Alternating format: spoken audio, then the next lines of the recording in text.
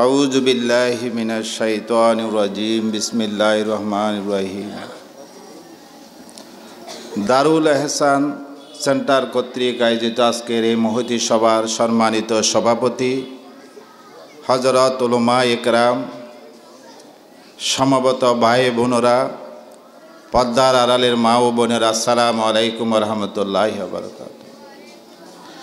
আল্লাহর লাখ কোটি শুকরিয়া আদায় করি যে মহান রব্বুল আলামিন তার দেওয়া বিধান দুনিয়ায় বাস্তবায়ন করার জন্য, মসজিদকে আলোকিত করার জন্য মাদ্রাসার গুরুত্ব অপরিহার্য।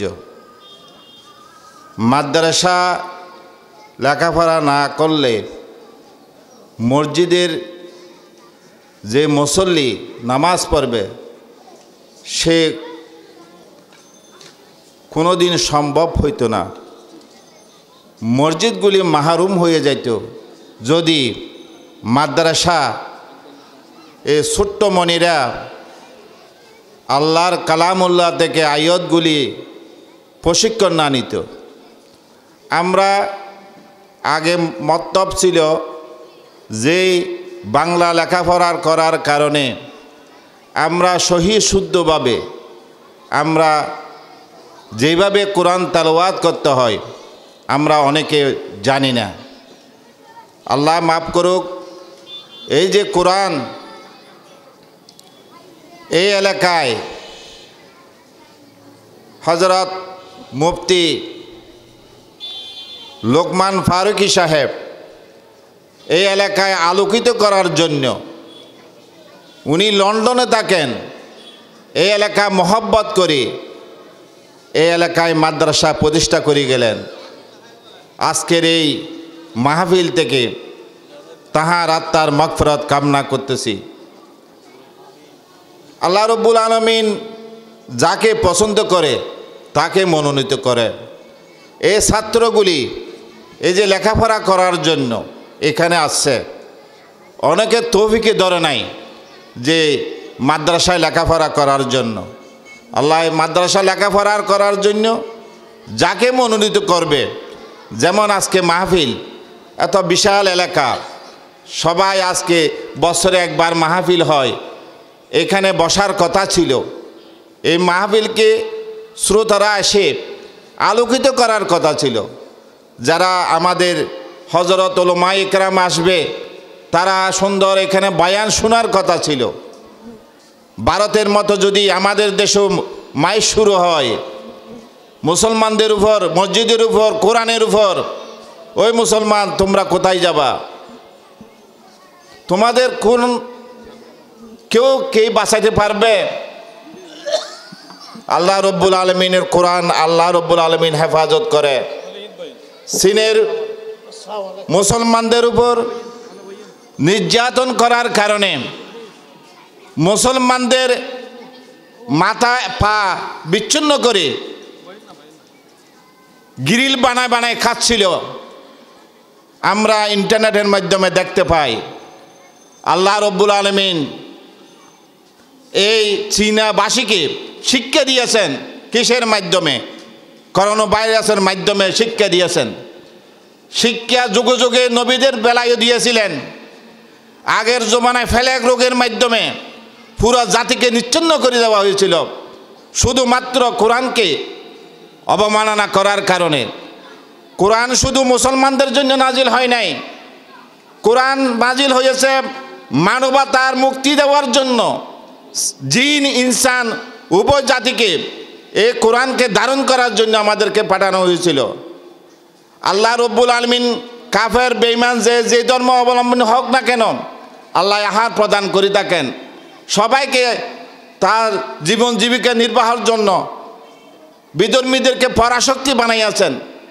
কেন? সে যেন বলতে না পারে। কিন্তু আমরা যা সৌভাগ্য জাতি, যারা মুসলমান জাতি, যারা আল্লাহকে ভালোবাসে, আল্লাহর আনুগত্য করে, রসুলের ভালোবাসে, রসুলের সুন্নত মতো চলার জন্য জীবন জীবিকা নির্বাহ করে, তাহলে আমরা সেই জাতি।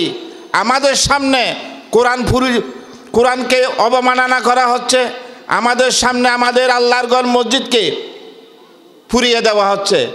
এটা মুসলমানদের যদি একটু ঈমান থাকে, সে মুসলমান নীরব থাকতে পারে না। আমরা গতকাল ন্যাশনাল এমপ্লয়মেন্ট হিউম্যান রাইটসের পক্ষ থেকে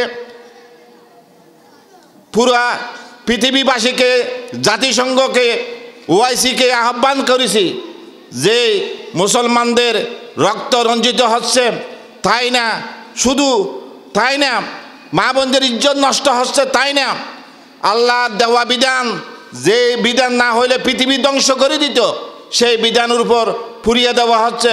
আল্লাহর ঘর মসজিদ যেদিন থাকবে না, সেদিন পৃথিবী ধ্বংস করে দেওয়া হবে, আমরা সবাই জানি। কিন্তু এই যে হিন্দুরা যে আঘাত করলো, আমরা যদি মুসলমানরা যদি প্রতিবাদ না করি, আল্লাহ রাব্বুল আলামিন প্রথমে আমাদের উপর গজব নাজিল করবে। শুধুমাত্র কি কারণে? যে আমরা প্রতিবাদ না করার কারণে। আমরা মুসলমান হয়েছি আল্লাহর কোরআন হেফাজত করার জন্য, আমরা মুসলমান হয়েছি আল্লাহর ঘর মসজিদ হেফাজত করার জন্য, অথচ আমরা মুসলমান হওয়া সত্ত্বেও এই এলাকায় একটা ইসলামী সেন্টার করে দিয়েছে আপনাদের জন্য, কোরআনের আলোকিত করার জন্য। আজ এই মাহফিলে আপনাদের কোরআনের সেই মহব্বতটুকু কতটুকু আছে আপনারা চিন্তা করেন। খোদা কিয়ামতের দিন কি জবাব দিবেন? কালকে যদি আপনার সময় শেষ হয়ে যায়, এত বড় একটা মাহফিল আপনার ঘরের পাশে, কিন্তু আপনি আসলেন না, আপনার হতভাগ্য জাতি ছাড়া আমি আর কিছু মনে করি না। কারণ এখানে যারা আল্লাহর কালাম পাঠ করতেছে, তারা এইখানে না, পৃথিবীর বিভিন্ন জায়গায় তারা হয়তো কোনো জায়গায় মুহাদ্দিস হবে, কোনো জায়গায় বড় মুফতি হবে, কোনো জায়গায় শিক্ষকতা করবে, কোনো জায়গায় দেশ পরিচালনার জন্য দায়িত্ব তাদের হাতে আসবে। এই ছোট্ট শিশুরা তো আগামী দিনের ভবিষ্যৎ। আমরা কেন তাদেরকে উৎসাহিত করতেছি না? আজ এখানে এত বড় একটা সুন্দর মা জাতিকে আমাদের মুফতি লোকমান ফারুকী সাহেব বেছে নিলেন। মাদেরকে, মা যদি ভালো হয়, বাজিদ বুস্তামির মতন একজন আল্লাহর ওলি পয়দা হয়, গারেঙ্গার বড়ুজুর পয়দা হয়, মা যদি ভালো হয়। মা যদি ভালো হয়, আপনার গৌসুল পাক খাজা মঈনুদ্দিন চিশতি রহমতুল্লাহ আলাইহির মতন একজন ওলি পয়দা হয়, আলেম পয়দা হয়, মা যদি ভালো হয়। তাহলে আমরা মাকে আগে, যে আমাদের হুজুর মৌলানা লোকমান ফারুকী সাহেব বেছে নিলেন মাদেরকে আগে প্রশিক্ষণ দেওয়ার জন্য। আমরা এই মাদ্রাসা এমপিভুক্ত হওয়ার জন্য আমার তৌফিক থেকে যতটুকু পারি আমি সহযোগিতা করে গেছি। আল্লাহ রাব্বুল আলামিন এই মাদ্রাসাটাকে কবুল করি নেন।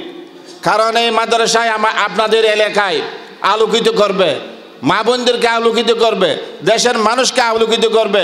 এখানে আল্লাহর বরকত নাজিল হবে, এখানে মানুষের ভাগ্য পরিবর্তন হবে এই মাদ্রাসার কারণে। এই মাদ্রাসা যদি না থাকে, মসজিদের মুসল্লি পাওয়া যাবে না, মুসল্লি সৃষ্টি হয় মাদ্রাসা থেকে। তাই আল্লাহর নবীর যে দেওয়া যে মাদ্রাসাগুলি আমরা যেন সংরক্ষণ করি, আমরা মাদ্রাসা যেন মহাব্বত করি, আমরা মাদ্রাসাকে যেন নিজের মনে প্রাণে ধারণ করি। শেষ বয়সে আমরা তো আর কিছু লেখাপড়া করতে পারবো না, মাদ্রাসার মহাব্বত করি, জান্নাতের বাগী হওয়ার জন্য আমি মুরব্বীদেরকে আহ্বান জানাবো।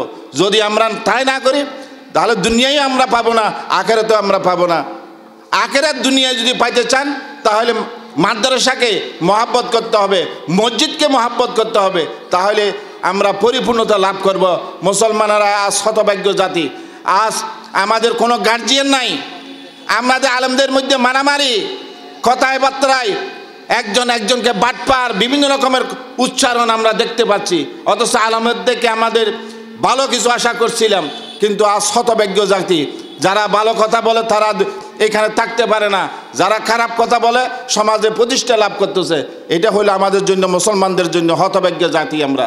আজ আমি অনুরোধ করব, এই যে ইসলামী সেন্টার থেকে দেশবাসীকে আহ্বান জানাবো, আসুন আমাদের কোরআন, আমাদের মসজিদ আমাদের রক্ষা করতে হবে, না হলে আল্লাহর গজব আমাদের উপর এর থেকে বড় বিপর্যয় আমাদের উপর নেমে আসবে। তাই অনুরোধ করব, যেহেতু আলেমেরা এখানে বয়ান করবে, তারা ভালো নসিহত করবে। আমরা কোনো আলেম না, তবে আল্লাহ রাব্বুল আলামিন ন্যাশনাল এমপ্লয়মেন্ট হিউম্যান রাইটসের দায়িত্বের কারণে, জাতীয় পরিবেশ মানবাধিকারের দায়িত্বের কারণে সারা বাংলাদেশে বিভিন্ন প্রত্যন্ত অঞ্চলে যাওয়ার সুযোগ হয়েছে। দেশের মানুষ অনেক অনেক জায়গায় প্রত্যন্ত অঞ্চলে আমরা গেছি। আমরা প্রতি মাসে 1000 জনকে ফ্রি চিকিৎসা দিয়ে থাকি ন্যাশনাল এমপ্লয়মেন্ট হিউম্যান রাইটসের পক্ষ থেকে। আমি ন্যাশনাল এমপ্লয়মেন্ট হিউম্যান রাইটসের পক্ষ থেকে এই এলাকার সবাইকে সালাম শুভেচ্ছা জানাই আমার বক্তব্য এখানে শেষ করছি। যিনি এই মাদ্রাসা প্রতিষ্ঠা করেন তাহার আত্মার মাগফিরাত কামনা করতেছি। ওয়া মা তৌফিক ইল্লা বিল্লাহ। আসসালামু আলাইকুম ওয়া রাহমাতুল্লাহ।